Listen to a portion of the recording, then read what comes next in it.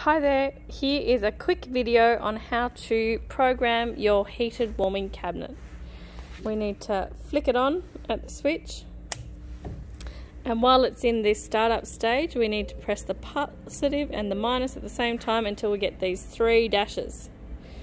Then we want to set the temperature we want the cabinet to be working at, which is usually around about 30 degrees. And press the on-off button to set it.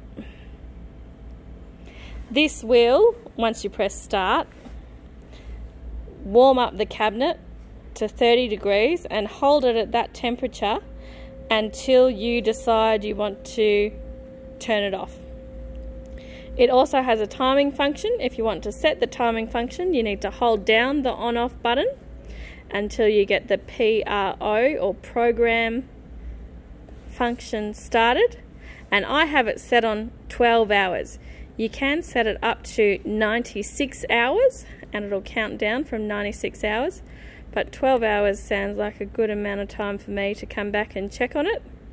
So I will press the on-off button, which will hold it as the program, and then press it one more time to turn it on to heat to 30 degrees for 12 hours, and it should turn itself off automatically after 12 hours.